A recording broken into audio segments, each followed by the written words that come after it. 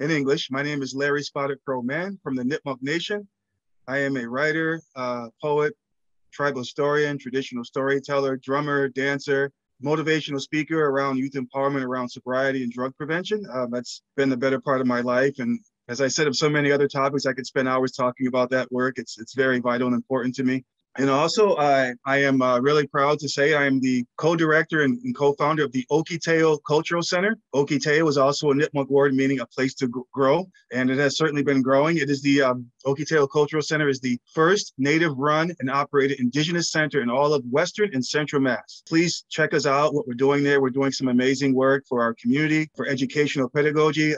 As I said earlier, from STEM to brain tanning hides. As being a director now, I'm into the world of learning a lot about cultural equity and inclusion in terms of museums and arts and the arts industry. So it's a very tangly world, right? And so I'm learning a lot about that and how to kind of traverse through that. And the more you go through that, you realize that organizations of color are very always last on the list in terms of like support. We get 6% of donations, where the real power comes from any organization, not from grants and so on. So if your grants run out, you usually go broke and you have to shut down. But when you have the power of the people, right? Whereas white organizations have about 60%, and the organizations of color have 6%. So usually they go under. And so we're really trying to change that narrative with the work that we're doing, because we're very diverse in terms of what our programs that we offer, from educational purposes for pedagogues and scholars and different institutions, from wildlife organizations who want to learn different things about Indigenous epistemology, to having a source for our community, whereas they can come and get different services. We're doing COVID vaccine services right now. We're having, as I said,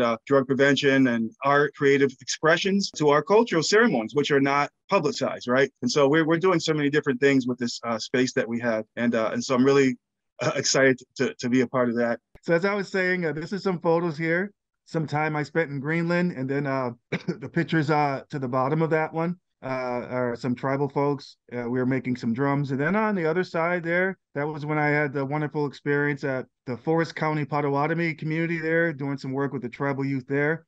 And then doing what I love most to do, storytelling with youth of all walks of life. And then here are some other photos of my work, of my travels. The top picture, that's when I was in Skellefteå, Sweden, doing some work there at the Storytelling Festival. And then below that is Itabaki, Iceland. And then the other photo is when I was in the University of Cuenca, a very moving experience there with the tribal elders from the Amazon. And then the other photo there with my book, Drumming and Dreaming. That was quite the adventure. Every one of these photos, by the way, is an adventure in itself. The larger photo there, that was the National Library of Havana, Cuba. And so I went there on a mission to Cuba to share some of my writings with the community. And that was quite a journey, because it was the government runs the country. It's a socialist country, and I'm sure many of you folks know that. And so what's read is censored, so they screened my books, and it was a scary moment to bring them there. They took me into a room, and I didn't bring the Morning Road to Thanksgiving specifically because I think it's other countries may consider it politically charged, and I was concerned about bringing that there, and it probably wouldn't have got through anyway because of that. I think it's on the banned books in different places, especially in the red states.